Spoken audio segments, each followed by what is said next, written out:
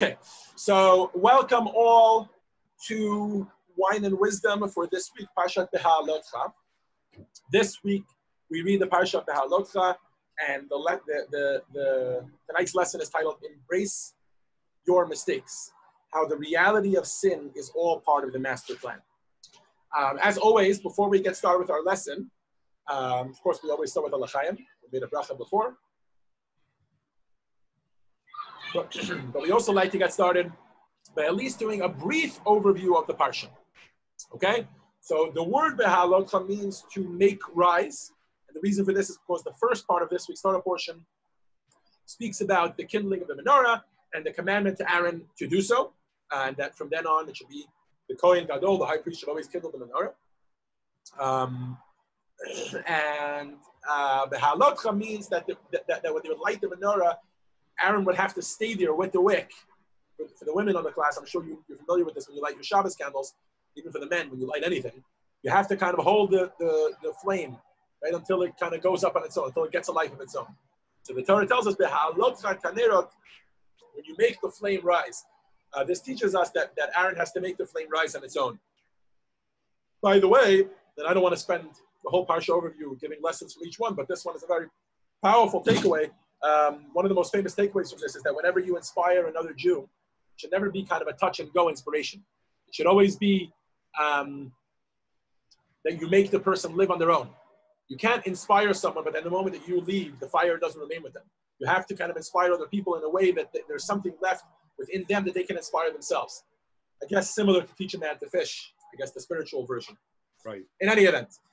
We continue with the second Passover, and I will not get too much into that because first of all, because we're going to talk about it a little bit in today's parsha, in today's lesson, but also because most of you are familiar with this. When we had a lesson, we skipped the parsha that week, and we spoke mainly about Pesach Sheni, the second Passover.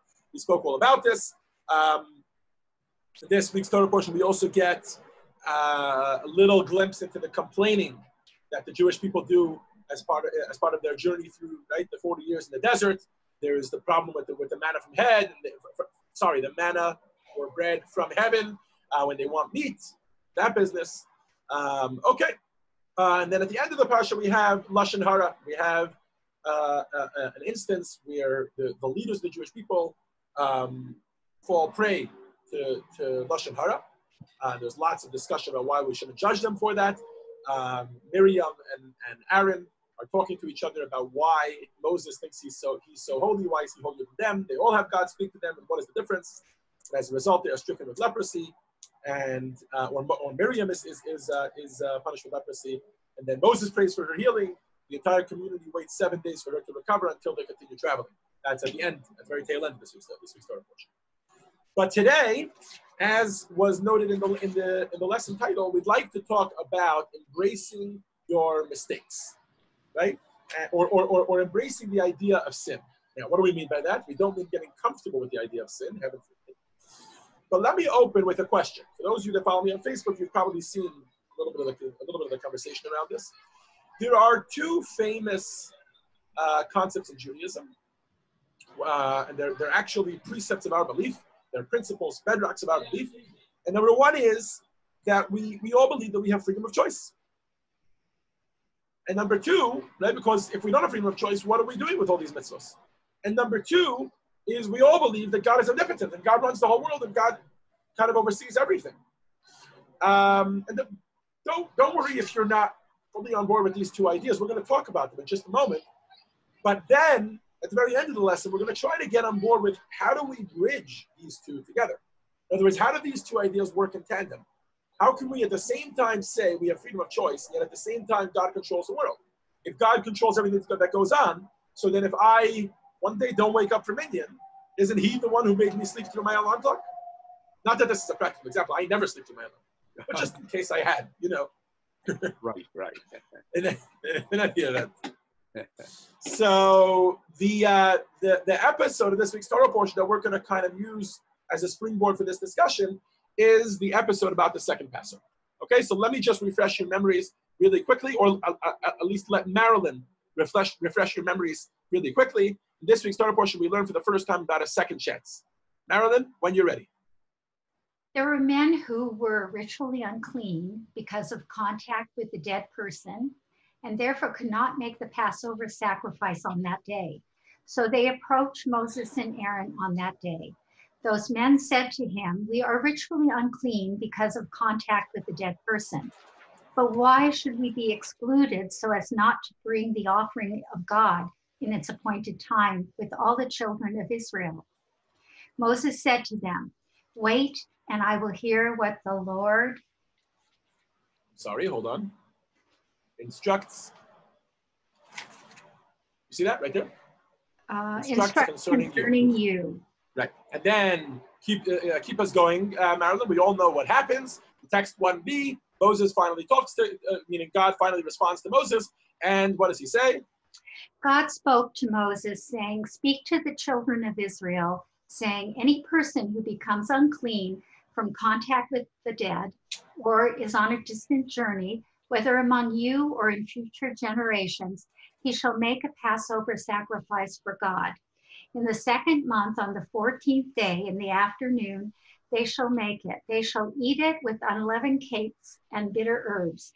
They shall not leave over anything from it until the next morning, and they shall not break any of its bones.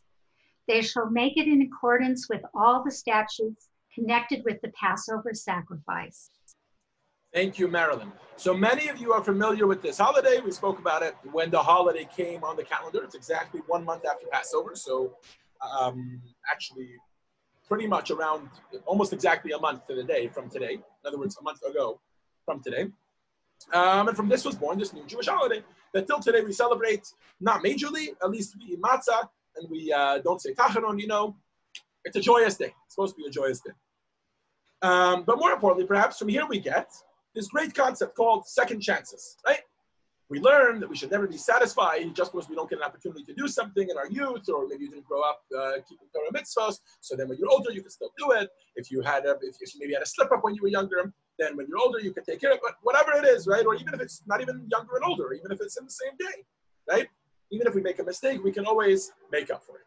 But here's the interesting part. This is where we're going to go today. This would imply, you know, if somebody makes a mistake, so then sure, they should be allowed to correct it. What if somebody doesn't make a mistake? What if they sin purposefully? Okay, Arnold, you want to read for us?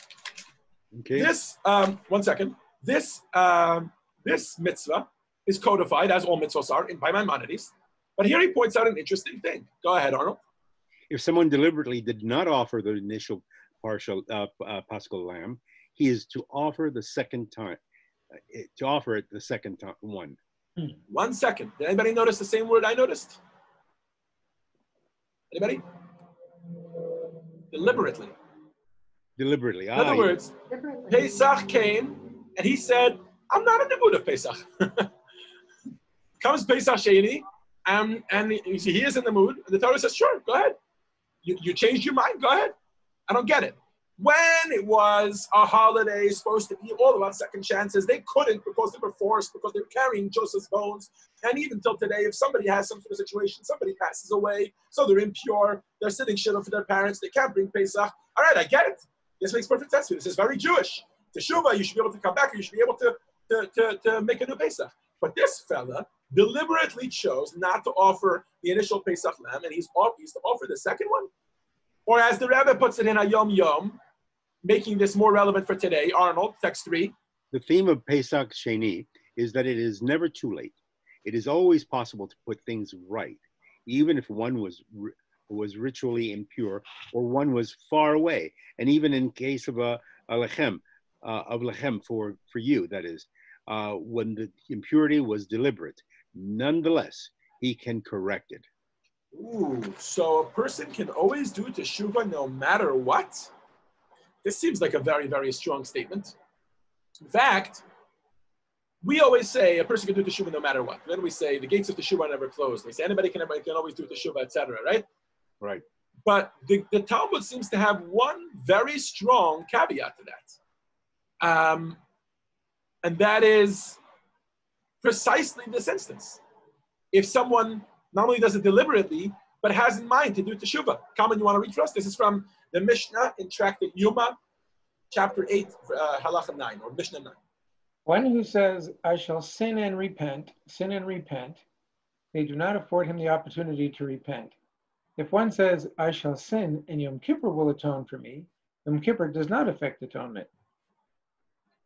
So it turns out that while we always say teshuvah is limitless and a person can always have a second chance, it's not really so. There is one exception. If a person, as he is sinning, is having in mind to do teshuvah, then Hashem said, well, then the Talmud says his teshuvah is not accepted. And actually, the Talmud has a very interesting phrase for this, because it turns out that there's this concept of a prosecutor and a defender. So think of every time we do an action as a little angel being created, right? So if we do something positive, right, let's say we take a classic example, like help an old lady cross the street, or it could be something a little bit more mystical, whatever, I am at home and I meditate and I connect to Hashem through davening, whatever it is. Whenever we do a positive action, we create a little, right, let's do something very visual. There's a little angel that flies up above that kind of defends us, stands to our rescue. When it comes time for us to be judged, whatever that is, whether that's during our lifetime or after our lifetime, right, in the world to come, either way, that angel stands up and says, hey, so she is a good person. So she once helped an old lady cross the street. And hopefully I have thousands of those angels. And even if I have a couple of the other angels, so then they, right? When we do a negative action, it's the opposite. Those angels are the prosecutors. They stand up and they say, no, don't you dare. Says the Talmud, and we're not going to quote this one inside, but I'll share it with you. Ein kategar nasa sanegar. A prosecutor can never become a defender. Right? So what happens here? When a person says, when a person says, I will sin, and then I'm going to do teshuvah later, inherently what he did is he took teshuvah and he made it a prosecutor. He took the very idea of repentance and he made it a prosecutor. Why? Because what is it? What purpose is his teshuvah, his repentance serving now? It's allowing him to sin, right? In other words, we all have things that allow us to sin. Usually it's the stories we tell ourselves. We say, I'm still a good guy even though I'm doing this, or a good gal, right? I don't want to be sexist here. Women can also sin. Right? So in other words, we tell ourselves these little stories, whatever it is, to tell ourselves that we can do this avera or this transgress the will of Hashem in this moment. In this instance, that the Talmud is bringing up, what's going on here? The fellow, right, this individual is telling himself, I can sin because I'm going to do teshuvah later, so don't worry about it. So in other words, he's made the teshuvah, he's made the repentance a part of him sinning. And now you want that prosecutor should come later and defend you? It doesn't work that way. They only get to choose one. As the Alter Rebbe clarifies for us in Tanya, Kalman, you were in the middle of reading for us, right? Mm-hmm. It's that deliberate action that is the problem. It's not just the deliberate, it's the deliberate and the having in mind that I'm going to do teshuvah later. Right. So right. that's kind of his backup plan that allows him to sin. Right. Right? Kalman, go ahead. Let's see this in the words of the Alter Rebbe. Inasmuch as it is the repentance itself that caused him to sin, it is thus not afforded to him afterward. Okay, because that's what's helping him sin. How can it afterwards help and defend you? Normally, teshuvah is this higher level. When I was one person, I sinned. Teshuvah helps me become a new person. I turn over a new leaf. I'm no longer that person who sinned. I'm now a new person. So teshuvah helps us be a new person. Teshuvah comes to our rescue. But if you, when you were sinning, were using teshuvah to help you sin, it doesn't work. Share with you a story. I know this story very well because I was a staff member for 4 summers when I was single at the same summer camp. An overnight camp, Morristown, New Jersey. It was called Yeshiva Summer Program. And the director was a fellow's name. So crucial to understand is that this was a summer program only for 8th graders. So every year was a fresh batch of kids. It wasn't like there were 7th graders who were in the 7th grade program, another in the 8th grade program. It was always the same age kids. So we were actually able to share the same things and say the same things every single year. So the director of the camp would get up every single year at the banquet, and he would always share the same speech, exactly the same speech, word for word. And it was only a couple of staff that would know that, because all of the kids would be fresh, because it's exactly the same age. So there was no second-year students or second-year campers. Anyways, what was his speech? His speech was very powerful. He would stand up at the banquet, so this is after 2.5 months of being at summer camp, and he would say, Shalom Aleichem. I want to say Shalom Aleichem to all of you. I want to say greetings, welcome to all of you. They would look around the room and everybody be puzzled, right? Why are you saying welcome to us? Why are you saying shalom aleichem? We were here for 2 months. You should be saying goodbye. The whole purpose of this banquet is to say goodbye to us. So he would say, I see that you're all puzzled. So he would say, I'd like to share with you a story of the Rebbe. This is the following story that he would share. And then I'll explain why he would say shalom aleichem. So he would say, there was once a chassid who left on a trip. He left his house from Crown Heights. And he was going on a trip. He was heading out to the airport. And this was in the early years. The Rebbe was much more accessible. There weren't as many chassidim. There weren't as many people. And he was heading out on this trip, and he realized that he forgot something at home. I don't know what it was. A pair of shoes. I don't know. Tie. I don't know. Probably something important. Now, many of you may be familiar that there's a book called Savat Rabbi Yehuda Chassid, which means it's the will and testament of Rabbi Yehuda Chassid by an ancient rabbi, and it has kind of all these customs that many Jews follow till today. Don't cut your what's he say? Whatever, all sorts of things. I'm trying to think of some other ones besides the one I'm going to share. One of the things that he shares with us is that once you start out on a trip, you shouldn't go back. You shouldn't go back to the place where you started from. If you started out on your trip, finish your trip and then come home. You shouldn't go back home to do something and then leave on the trip. He says because it's a bad omen, whatever. So this chassid writes it to the Rebbe. So he decides, look, I'm on my way on this trip and I have to figure out if I should go back. And I don't know what to do. So he pops by 770 Eastern Parkway.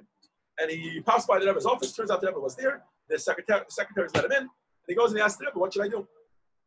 Maybe he wrote it. I don't remember the details. So the Rebbe tells him, so in other words, he's asking him, do I have to be so careful? There's a reason for me to go back. This is like something that we're actually careful about. It's not halacha. It's not Jewish law. It's just kind of a custom that's been passed down throughout the years. So the Rebbe told him, listen, you should go back, go get whatever you need. You're worried that about this tzavas Rabbi Yehuda Chassid, that you're not supposed to go leave and come back and go again, that it might have some sort of harm on you. Because here's a solution. When you go into the house, say a chapter of Tanya, learn a chapter of Tanya properly, and then come out. Says in this manner, the first person who traveled on the journey was one person.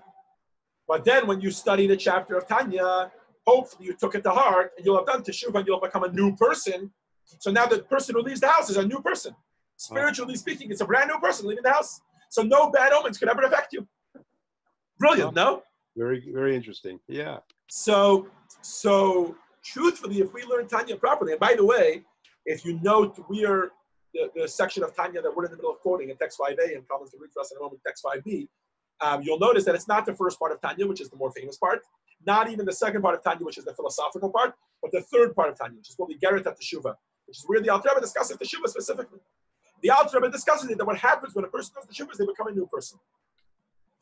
Oh, by the way, just to finish the story with the director, so he would say to them, over the past 2 months of this summer, you've learned so much Torah, you've grown so much, so now you must be completely fresh people. So now I'm saying to you, Shalom Aleichem. I'm saying welcome, even though it's at the end. Right? By the way, I see why he used the same speech every year. It was a good line. It's a good opening. And then, of course, he would share whatever he shared, why he thought that summer was special, etc. In any event, so the Alter Rebbe shares with us that that's why the mechanism doesn't work. From a technical perspective, why can't the person say, I will do teshuvah, and that's why I can sin now? Because he's already he's voiding the defender that he's going to have later. It's becoming his prosecutor. It's becoming part of the process for negativity. But says the Alter Rebbe in text 5b, that even so, technically you can still get it to work. Kalman. Even in this situation of one who says, I shall sin and repent, he is not afforded an opportunity. But if he pushes and overwhelms his impulses and repents, it is accepted. Says the Alter Rebbe, it's true. Someone who says, I'm going to sin and then I'm going to repent, they don't give him the opportunity to do teshuvah. Look at text 4. That's from the Talmud, right? That's the origin of this statement. It says, they will not afford him, I guess from above, the opportunity to repent. Says the Alter Rebbe, in other words, this means teshuvah is still possible. It's just that they will make it accessible for you. It's not going to be an easy process. There's like this higher level, this higher version of teshuvah that he can get in tune with that he will be able to do. Okay? We're going to skip text 6, which is kind of the optional section where they get into the details of it. They explain exactly what that higher level is. But for time's sake, we're going to move on to now that we have our springboard and we understand how this whole second chances thing works, right? So now let's get to the philosophical part, right? So what I'd like to do with you now, the next 2-3 texts, is as follows. We're going to quote from a couple of different places. We're going to quote from Maimonides, we're going to quote from the Siddur, a couple of places. And I'm going to attempt to bring you both scriptural proof and logical proof on both sides. Okay? On both sides of the paradox that we have here, the paradox of free choice and the master plan. Free choice being afforded to every single human being, and the master plan that God has. And then hopefully after that, we'll actually provide a proper answer, or at least to some degree, some sort of clarity on this idea. Okay? So Shlomo, why don't you get us started by reading from the Rambam, where he starts, this is from the Rambam, by the way, also the laws of Teshuvah, and where he discusses the idea of freedom of choice, right? Because let's start off on a very dumb level. Do we have freedom of choice? Maybe not. Maybe we're just a whole bunch of robots in an illusion, one big illusion of a world, and we're just going about our thing. Fischl likes this idea. I see him nodding his head. I saw that coming. Of course Fischl's going to buy into this. He's like, it's a great conspiracy theory. He's like, my middle name is conspiracy theories. So Shlomo, this is from Maimonides, where Maimonides is discussing why it's impossible, according to Jewish belief, to say that we don't have freedom of choice. It must be that we have freedom of choice. This principle is a fundamental concept and a pillar on which rests the totality of the Torah and mitzvahs. As the verse states, behold, I have set before you today life and good, death and evil. Similarly, as stated, behold, I have set before you today the blessing and the curse, implying that the choice is in your hands. Any one of the deeds of men which a person desires to do, he may do whether good or evil. Therefore, the verse states, if only their hearts would always remain this way. From this, we can infer that the Creator does not compel or decree that people should do either good or bad. Rather, everything is left to their own choice. So, Bechira. That's right. Thank you, Shlomo. So that's some pretty deep stuff, but you can see some scriptural references there. Does everybody see that? Right? It turns out the Torah tells us we have freedom of choice. Right? Hashem tells us, see, I have seen before you, I have laid before you today the good, which is life, and the bad, which is death, and choose life. Torah tells us to choose life, as if we have some kind of choice. But let's not rely just on scriptural proof here. What about logically? Logically, the Torah is full of references, as is our belief system in general. The principles of bedrocks of our belief are full of references to reward and punishment, right? That we get rewarded if we do something good, and we are punished if we do something negative, right? I don't get it. How can you punish me for doing something bad if I never really had a choice to begin with? This seems to be very clear, logical proof. At least if we believe in reward and punishment, I guess you could also not believe in that. But if you believe in that, then thank you, Gideon. This is so beautiful. It's one of my favorite moments in the Torah. It's not a story or anything, but that choice. When my daughter was bat mitzvah, this is what I said to her on the bima. Yes, I completely get it. This is a very powerful statement that Hashem makes. And by the way, without these statements, and without the logical proof of like the fact that the Torah tells us there is reward and punishment, Fischl might be right. Maybe there is no choice. Maybe we're just a whole bunch of robots doing our thing, right? But it turns out the Torah tells us clearly that there is such a thing as choice, that we should choose the right thing to do. But we have a problem, right? We have a problem, right? There's the other side of the coin, which is divine providence. We also believe that God is completely omnipotent. So we believe in one God. And one God means we believe that nobody else, nothing, no other being in this world has any control over anything but God. In other words, God is the one who decides what happens. Let's start with the scriptural references. Okay? Who was reading for us? Shlomo was just reading for us. So Stephanie, why don't you go ahead? I believe with perfect faith that Hashem is aware of all human thoughts and actions. As it is stated, he who forms their hearts together, who understand all their deeds. So, thank you, Stephanie. This is okay. Let's start with the fact that this is one of the 13 principles of faith by Maimonides. laid down by Maimonides, the 13 bedrocks of our belief. But the reason why they're quoting it as Siddur and not as Maimonides is because, contrary to, I don't know, popular belief, but definitely many people make this mistake. Maimonides did not compose the 13 animamins. The 13 animamins, which is what many people say in the Siddur, some people say it even every day after davening, some people only on Shabbat, etc. Those 13 animamins, which means it's like a poetic way of putting on the 13 principles of faith, those were not composed by Maimonides. Maimonides kind of laid down the 13 principles, and then there was someone else who composed it. I believe there's even, we're not even sure exactly. It's just kind of a poetic version of it. But the point is the same.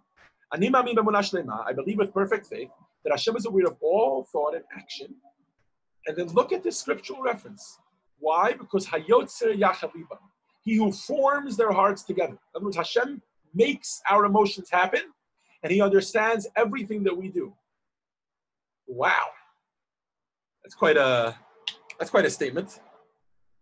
But that's scriptural proof. And that's scriptural proof to the fact that Hashem is aware and is in control of everything. But really, there's logical proof to it as well. Let's start from the very, very first fundamental Jewish belief, which is I believe that there's one God. That's it. Right? The bedrock of Jewish belief is the foundation of it all, where it all starts from, is Anochi Hashem Lakecha, the first of the 10 Commandments. We believe in one God, monotheism, right? Abraham, we say always, Abraham was the father of monotheism. He walked around and he told everybody there's only one God. There were many people who believed in other things. They believed in idolatry. They believed in what's the word? Polytheism? Is that the right word?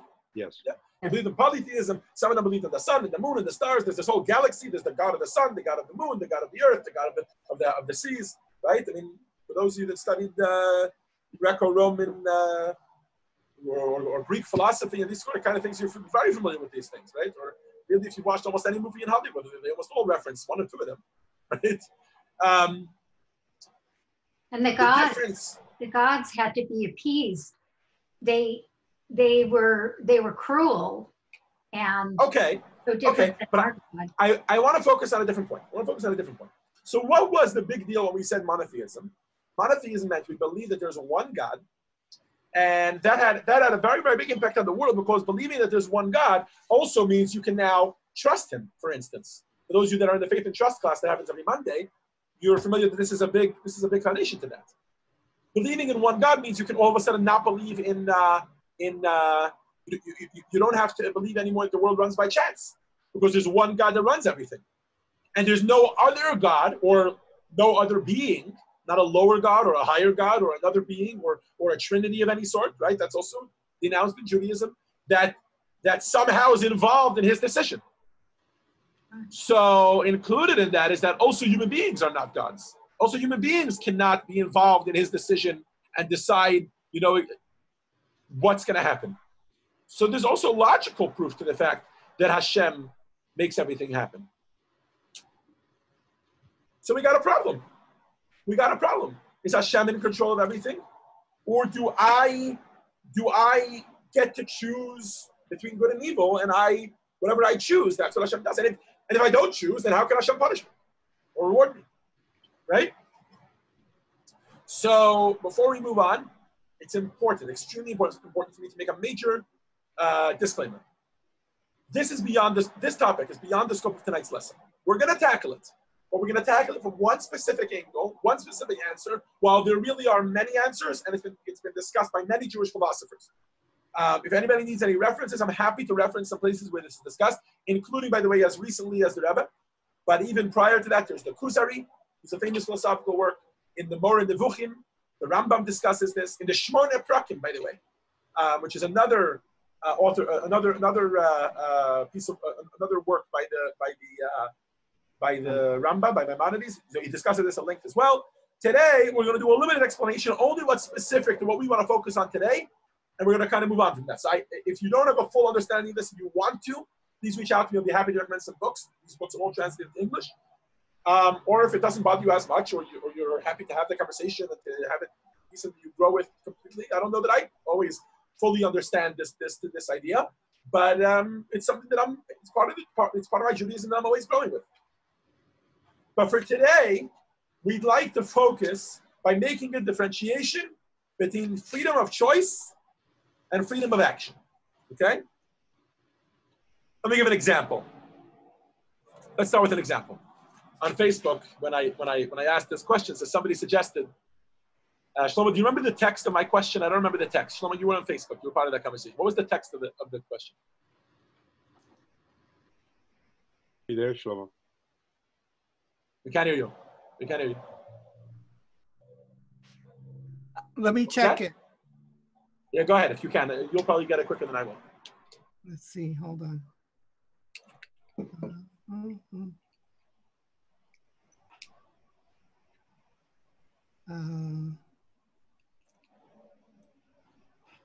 I have it. I have it too. You have yeah. it? Okay.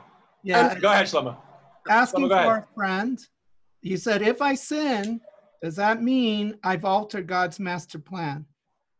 So I guess somebody took this as meaning that I must have done something that I'm looking for.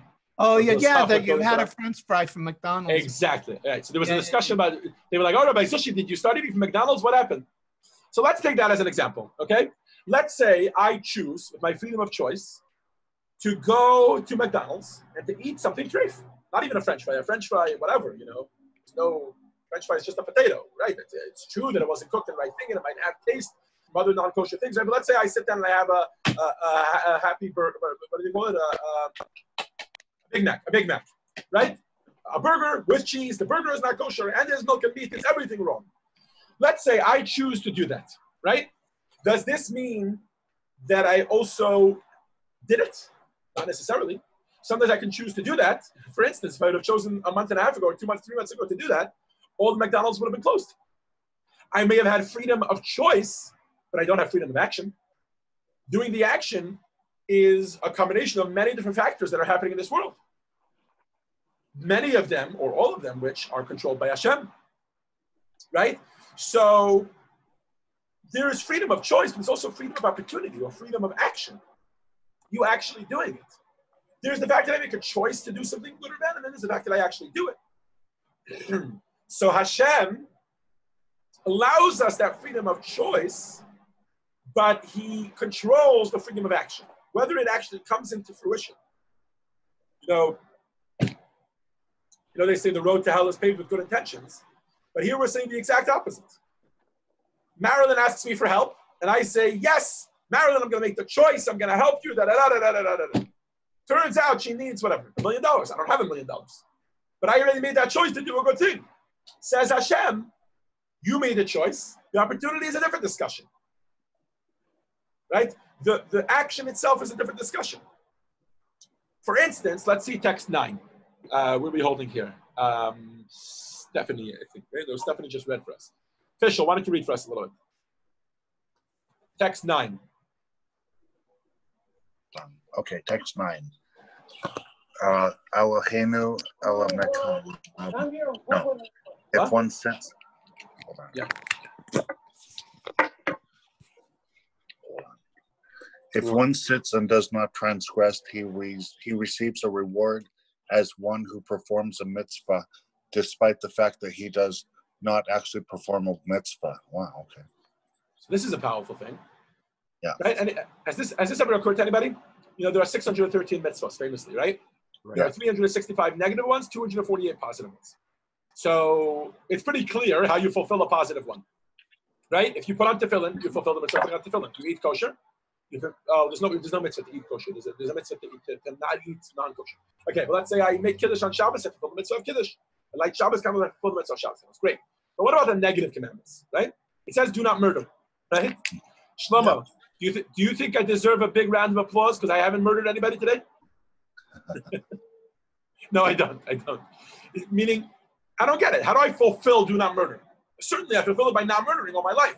So this Gemara says, this Talmud lays down that every moment that you're sitting, you don't do a mitzvah, and you don't do an avera, you don't transgress the will of Hashem, whichever one of those 365 it is, whether it's not eating treif, or whether it's not eating non-kosher, or whether it's not murdering someone, not stealing, whatever it is, you have at that moment done a mitzvah.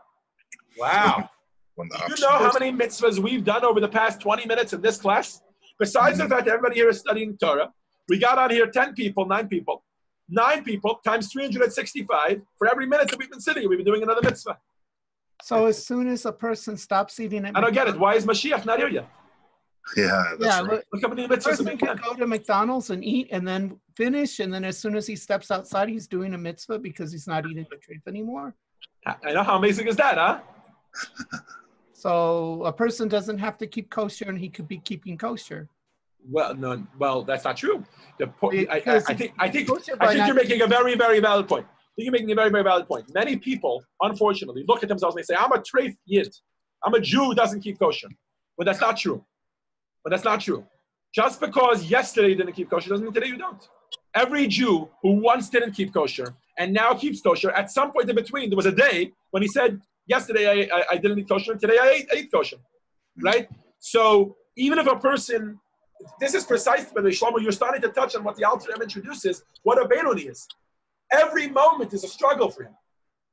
In this moment, he's not eating kosher, but again, he has to wrestle with himself about this issue, which should I eat kosher or should I eat non-kosher?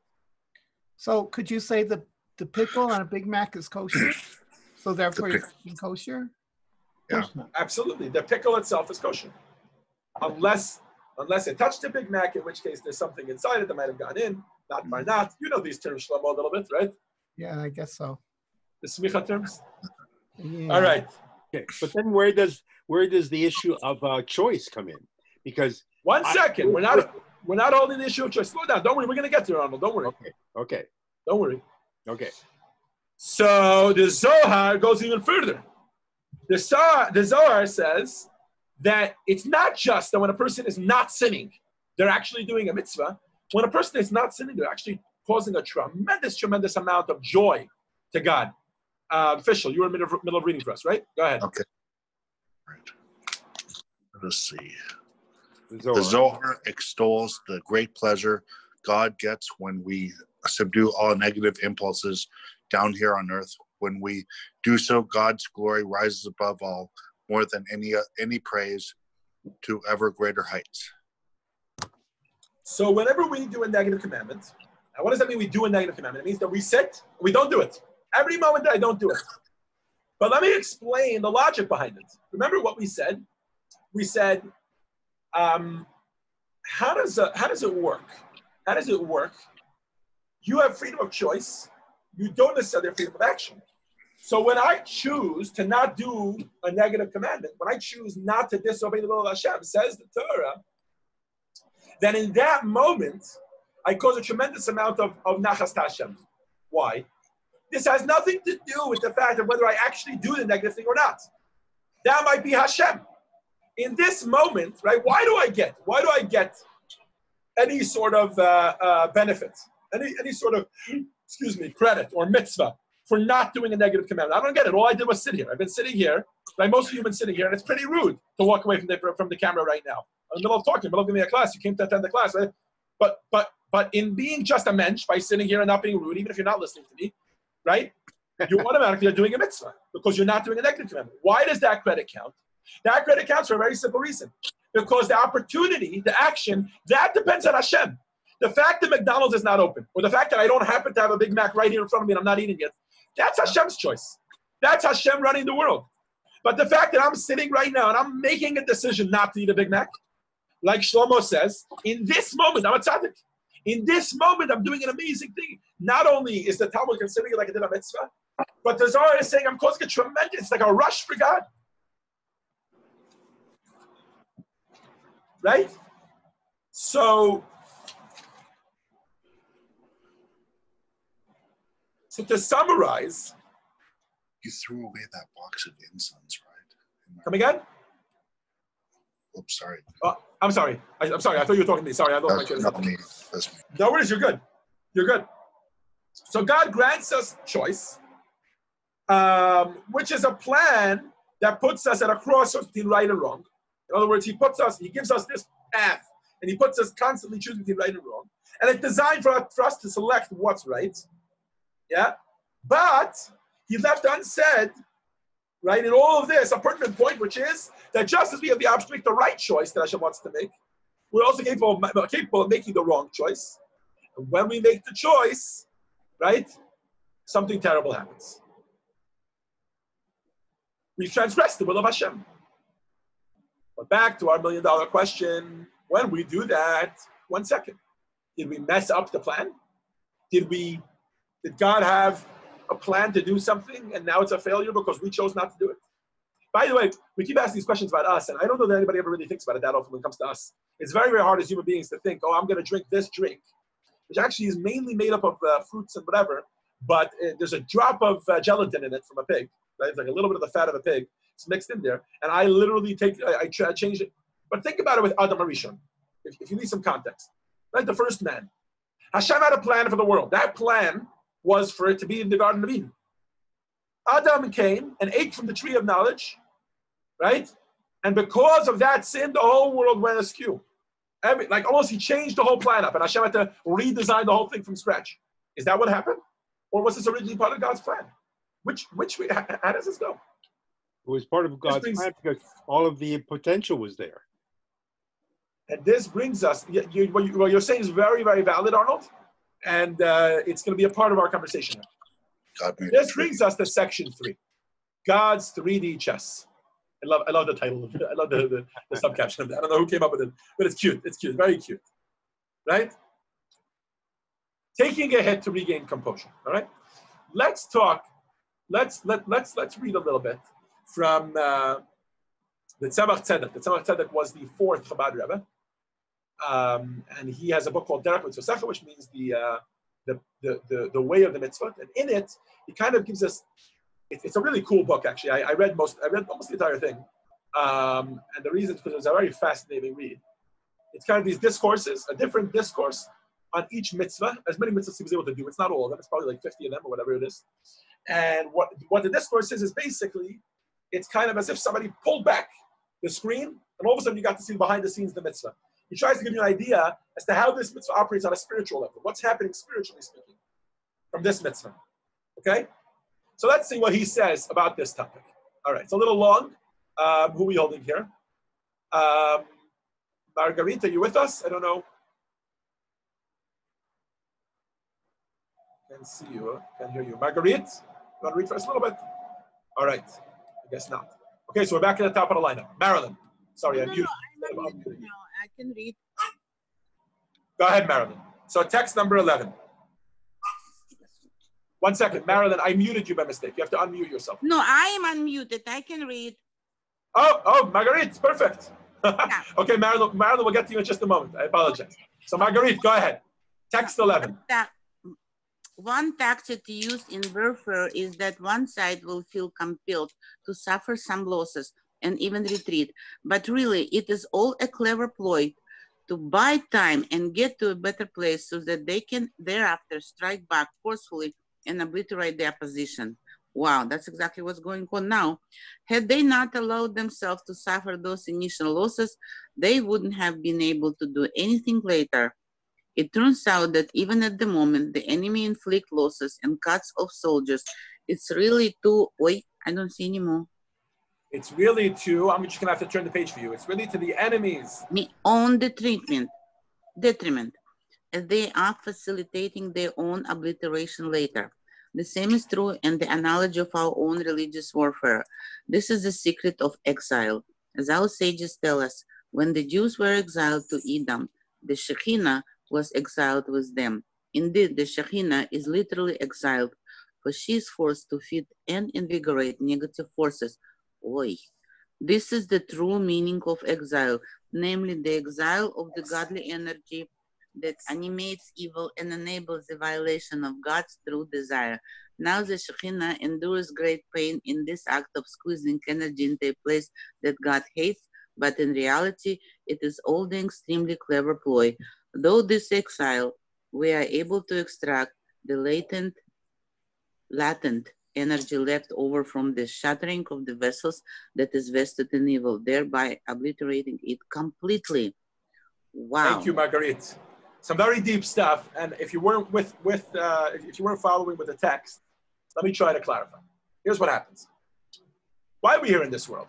We're here in this world in order to uplift sparks, right? To elevate the world.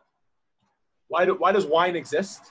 In order that a Jew should be able to use it, make a bracha on it, and learn some Torah over it, or make kiddush with it, or whatever. Say l'chaim for something good on it. Why does food exist? in order that we should be able to sustain ourselves, in order to be able to serve Hashem. Why does, I don't know, why does Zoom exist? Right. In order that 9 Jews in Pasadena should be able to get together and learn Torah together, right? The problem, or really maybe the way the game works, is that Hashem purposely makes everything also have another way that you can do it. Many of you were on a class that I gave, what was it, 2 months ago, 2.5 months ago? And there were other people who were trying to use Zoom for the exact opposite of holiness. Oh, yeah. Right? For those of you that don't know what I'm talking about 2.5 months ago, we were hacked in the middle of a Zoom class. We were discussing faith and trust in God, lofty things, 15, 20 people sitting and learning Torah, and some, what do they call them? Naysayers or ne'er-do-gooders, right? That's the word. Came on, and they had other plans, terrible plans, obviously things that got their energy from the forces of Klipa, the forces of negativity. So as we are trying to use Zoom for a positive thing, as we're trying to use this wine to make Kiddush, to make a bracha, to use it for positive things, there are other people in this world, and I should say not even other people, because sometimes it's the same person. Sometimes I use Zoom for a negative thing. Sometimes I use wine for a negative thing, right? So, or even if I don't, I definitely always have that potential to do so. To use it for something negative. I can use this wine and get drunk off, then I can use this Zoom to do terrible things over it, right? As we saw the people did. When we do so, what do? We take our neshama, we take the godly energy which we were vested in, which we were empowered with, right? At birth, that our neshama gives us every single moment of our existence. We take that energy and we squeeze it into a terrible, terrible place. Right? We take the whole thing like a genie from Aladdin. We squeeze it and imprison it inside the lamp. Right? We take that energy and we force it to be part of some sort of negative action. And how terrible is that? Right? But like the analogy that the Tzemach Tzedek gives, sometimes that step back can be used for a step forward. In other words, just like when it comes to wine. What is the Jewish approach to wine? We look at it, we say, how can wine be used to serve Hashem? We look at Zoom and we say, how can Zoom be used to serve Hashem? Similarly, we have to look at sin. And we have to say, how can sin be used to serve Hashem? Now, before you start jumping all over me, there's no way you could use a cheeseburger to serve Hashem. Shlomo, I'm not sanctioning in any way here that somebody should walk into McDonald's, eat a cheeseburger, and say, all right, I'm going to serve Hashem. Now I'm going to use the energy of this cheese. No, the Torah tells us clearly that that's not the way to serve Hashem. But what about if it happened already?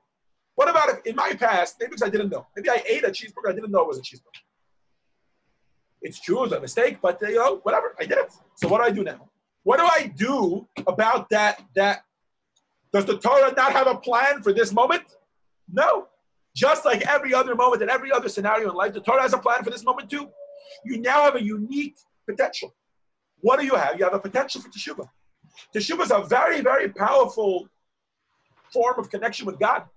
Teshuvah means I get to serve God with kind of a longing, with a regretting for not having been closer with Him. What do they say? Distance makes the heart grow fonder. Yeah. Right? We should now. So let me ask you a question. If distance makes the heart grow fonder, should I today divorce Kitty for a month in order that I should feel that distance, in order that I should be able to feel a deeper love for her? We won't tell her. Heaven forbid.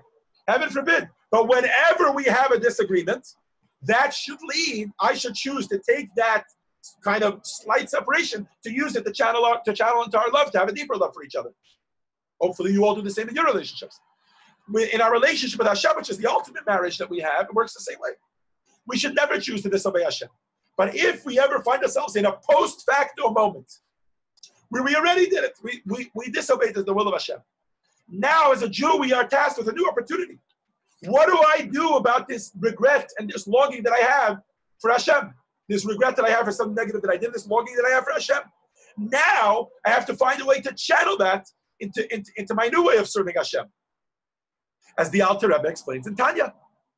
Okay, let's see it. Text 12. Marilyn, right? That's it. Marguerite just read. Now it's your turn. Go ahead. Such is repentance out of love. It comes from the depths of the heart with great love and fervor. From a soul passionately desiring to cleave to God, thirsting for God like parched desert soil. Inasmuch as the soul has been in a barren wilderness and in the shadow of death, Removed from the divine light, the soul now thirsts for God even more than the souls of the righteous. As our sages say, in the place where penitents stand, not even the perfectly righteous can stand. It is concerning the repentance out of such great love that they have said that penitent's premeditated sins become, in his case, like virtues, since thereby he has attained his great love, this great love.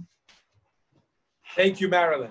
So remember that moment when we said that somebody who chooses to say, I'm going to sin now, but I'm going to repent later, so he managed to drag even the teshuvah into him sinning? Yeah. Here's somebody who does the opposite. He says to himself, I'm now on my way towards doing teshuvah. I regret my past mistakes. But he's reached such a deep level of regret that he's now taken that sin, which was a sin. Don't get me wrong, the cheeseburger was a cheeseburger and it was against the will of Hashem. But he's taken that feeling, he's using that to channel, he's using that to fuel a powerful love for Hashem. That's some powerful stuff there. And that's why, what did we quote from the Talmud? In the place where penitence stand, where someone who's doing teshuvah is, that level of serving Hashem, even a tzaddik can't be there. You know why? Because a tzaddik doesn't have any such negative things in order to be able to use that to channel into a love for Hashem. This is on an emotional level, the Alter Rebbe explained it. The Rebbe explains this even on a logical level, like why this actually makes perfect sense. Arnold, you want to read for us? Text 13. Oh, I apologize. I muted you. I sometimes do that because I think I have to unmute everyone. And then go ahead. In the light of what was previously discussed, we emerged with an understanding that the dips and falls, personally and globally, that are the product of a person's bad choices, are also a part of the ultimate plan, inasmuch as they are certainly in accordance with God's omnipotent awareness. They must be part of the goal. Now, the reality does change that the sin itself remains a violation of God's will. However, the negative reality the sin creates in the world and in the person is not a violation of God's will. Namely, it isn't a true fall. Rather, it is a part of the climb that follows the flow from that flows from it. Thank you, Yosef Ilan. So this is a revolutionary outlook, right? And this could really fill a person with hope. This is much deeper than saying, oh, Hashem always loves you, will always welcome you back home. We know you sinned, but Hashem has a place for you, even if you sinned. This is saying you can take that experience, it's up to you. In other words, this is giving us even more choice. This is saying now that you've sinned, which was a choice that you made, you now have the choice. Are you going to let that sin own your life? Or are you going to own the sin and allow the sin or the position which the sin put you in, which is a position of longing for Hashem? Are you going to let that fuel an even deeper love for Hashem?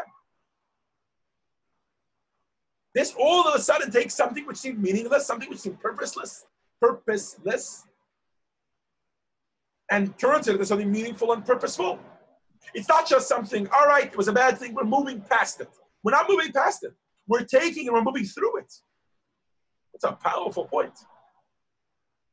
Let's drive it home. Calvin, you want him? 13b. A person should never despair or give up hope, thinking that all is lost. Heaven forbid. Inasmuch as the current negative situation is not only the product of your choice, but also part of God's master plan, it should lead you to repentance and even greater heights. It can and should enable you to, through repentance, reach back and sublimate even those sparks trapped in the nether of perjury. Yes, the sin is indeed a violation of God's will, and the only way to approach it is to disengage. However, when it comes to the personal situation created through sin, the person ought to know that his sin has created space for growth. Vested with the strength and promise that no one will ever be pushed away, he will certainly utilize that power. Sorry, go ahead. Transforming the energy trapped in evil to good, surpassing the good of even the holiest of the righteous. Thank you, Kalman. So, it's a real cliche that life is like a journey along, we're traveling along a road or whatever. But it's very, very true. That road sometimes has its ups and sometimes has its downs. So it has hills and valleys, and it has stumbling blocks, and it has pits that we fall into, etc. Very often we say to ourselves, if you fall, don't worry, you'll pick yourself back up. I think if there's one lesson we're going to walk away with from today's class, it should be that as we travel along the path of life, of course we should always strive to do what we know is right. Right? But when we do fall, we should know that yes, this is also part of the plan. Hashem didn't dictate how many times we're going to fall. It was certainly our own choice that made us fall. But this also is a part of Hashem's plan. Hashem wants regular people to love Him in regular ways. But Hashem also wants that when people fall, that should also be a way of loving Him. That should also fuel a love towards Him. That should also enhance the relationship with God. And that should also help with God's general plan for the world, which is uplifting the entire world to be a better place. So l'chaim, l'chaim. I'm almost half tempted to say l'chaim to failing. Of course, we would never say that. And I want to make it absolutely clear that that's not the point of this lesson. So it's not a l'chaim to fail. We shouldn't fail. I wish you should have smooth journeys along the way of the path of life as you travel along the path of life, and you shouldn't fail. You shouldn't fall. But if you do, or if you have, we should recognize that these shouldn't be things that eat us up, or even things we try to push away. We should make them, they're not a part of my life. They should be a part of my life. We should own up to them. But much more than own up to them, we should use them as catalysts in our serving of Hashem. We should use them to fuel a real and powerful relationship. And if we go down, that should help us to go further up. L'chaim, l'chaim. L'chaim, l'chaim. Thank you, Zuti. Thank you. Thank you all for joining us tonight.